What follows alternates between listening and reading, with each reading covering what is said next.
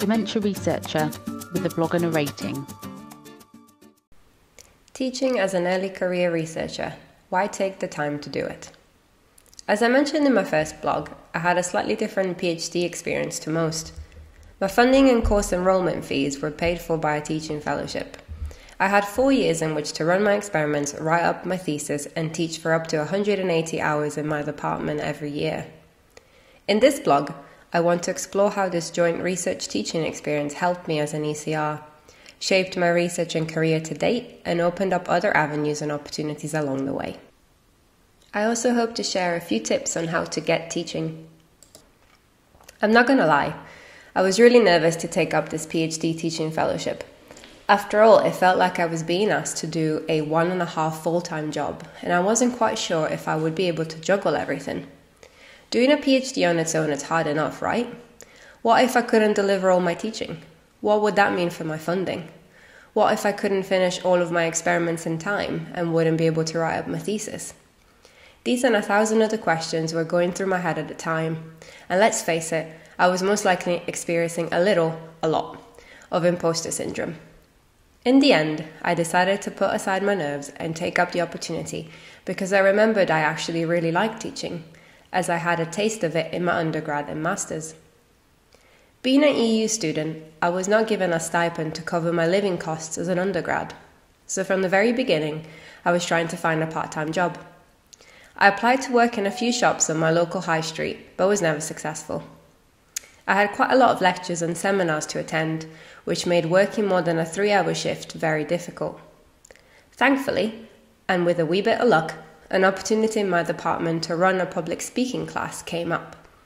I had my interview and I was offered the job. Hooray! I still remember how much I really enjoyed teaching that class, organising and prepping material for it, delivering it, and interacting with all the students. Reflecting back, I really hope I helped at least some of my students to feel more confident in tackling any future presentation or job interview, but at the time, I didn't appreciate how much I would learn myself. I was able to develop skills in time management, planning, prioritization, and I also developed my interpersonal skills. I can hand on heart say that developing these skills opened up opportunities for further teaching during my masters, and ultimately made me a very competitive candidate for my PhD teaching fellowship. Working within my department was also a great way of getting my name known, which is never a bad thing. Teaching in my undergraduate department also gave me the amazing opportunity to attend my first ever conference. I and another student from my year were asked to be student representatives for Bangor University and attend the Higher Education HE conference that was being held in Manchester at the time. At the conference, I was able to gain insights on how HE makes important decisions that impact student experience, taught curriculums, how universities impact our wider community, and I was even able to debate the importance of clearing in the UCAS system. Disclaimer, I actually went through clearing myself to attend university. It was during my time as a teaching fellow where I was really able to ramp up my teaching portfolio. I started running seminar groups, journal clubs, marking student assignments and dissertations, and even started lecturing in my final year. And it was at this time that I started gaining recognition for my teaching. I attended a series of teaching seminars run by the university and obtained a certificate for each completed one, which I was able to include in my CV. I was also able to enroll on the university's Learning and Teaching Professional Recognition Scheme, which would enable me to apply to a Higher Education Academy HEA program. Regretfully, I never submitted my application. Nearing the end of my PhD, I decided I should prioritize my thesis. That was the sensible thing to do, right? And I accepted a postdoc position, which was 100% research. I do regret not finishing my HEA application then, but I can now happily say I've given it another go and I've enrolled in Edinburgh to start this November. Stay tuned. So how has all of this teaching actually helped me as an ECR, and how could it also help you? Let's break it down. Aside from sharpening those all-important time management and prioritization skills and opening up opportunities to gain formal teaching recognition, it really shaped me as a person and as a researcher. Communication. Teaching made me a much better communicator in and outside of the lab. It sharpened my ability to convey my research to different audiences and to do it clearly and effectively. All of this improved my ability to present at scientific conferences, meetings, and seminars. Similarly, It gave me insights into what really engages people and what doesn't. And as a note here, these are all valuable skills in the job market, in or outside of academia. Rewards. Teaching also gave me, and still gives me, a sense of achievement. It's so rewarding seeing students engage with the material and in time watch them grow and move forward independently. Continuous learning. Teaching helps me learn. More than once I was asked questions by students that really required some deep and quick thinking. One might argue very stressful at the time, indeed it was, but it motivated me to do further research, and to my surprise it often helped me to think about my data in a different way. Renewed enthusiasm. Teaching gives me a chance to push the reset button on my work. I think we can all relate to the fact that sometimes we get fed up with our own research, especially when things haven't been working or you get a bit of data that is completely unexpected. But having the opportunity to step back, talk to someone else, and look at the bigger picture can do wonders for motivation. Under pressure. No matter how much preparation you do, undoubtedly something will go wrong at some point. It being a technical difficulty or your lecture slides having random, additional or missing words after converting from iOS to Windows, you all know what I'm talking about. Learning to solve problems under pressure will serve you well in the future.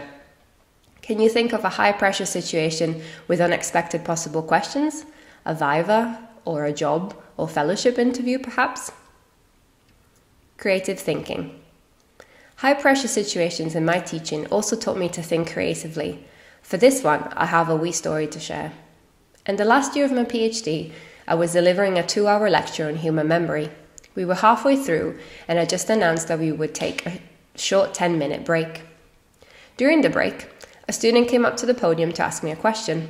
I unplugged my computer from the lectern as I was going back through a couple of slides with her. To my horror, when I plugged my laptop back in, the slides would not come up onto the main projector. I tried everything, including turning it on and off again. Clueless and a bit flustered, I rang my local IT department. They tried a few things remotely, but nothing worked, and said they would need to come out in person, but this would take at least 20 minutes. So stuck with no way to show my slides, and painfully aware that it was now 5 minutes over the original 10-minute break, I had no choice but to carry on. For the most part, I could talk through my slides, but I inevitably got to some graphs, which I proceeded to mime, with the help of a few students acting as plots on the graph. IT did eventually fix the problem, after a whole system shut down, with 20 minutes to go until the end of the lecture. As scary as that felt in the moment, the students actually really enjoyed the change, and a few even mentioned it as a positive in their feedback report. And finally, to round us off, a few thoughts on how to get you started if you want to give teaching a crack. First off, I realised that not everyone would have had the breadth of teaching opportunities I have had. I was really lucky, but that doesn't have to stop you. Talk to your supervisor or PI if you're interested in giving teaching a go. Most will be receptive at the thought and even welcome the fact that you are taking a wee bit of their teaching load off their hands. You might also want to contact course organisers or directors at university and see if they have any teaching you may be able to get involved with. Supervising is also a form of teaching. If you enjoy these aspects of teaching, you might consider taking on project students to come work with you for a couple of months in the lab. On top of taking on a few third-year undergraduate honours projects, myself and my PIs have put out research project adverts for Masters and PhD students. On top of giving me more supervision experience, they have also helped out with my own research project or side projects I did not have the time to do myself. Again, talk to your supervisor or PI about any opportunities your department can offer. And that is it. I hope to have distilled at least a tiny bit of knowledge and insight into why and how teaching as an ECR can be extremely valuable on a personal level as well as for your academic career. Thank you for listening. Join the Dementia Research bloggers and share your own views.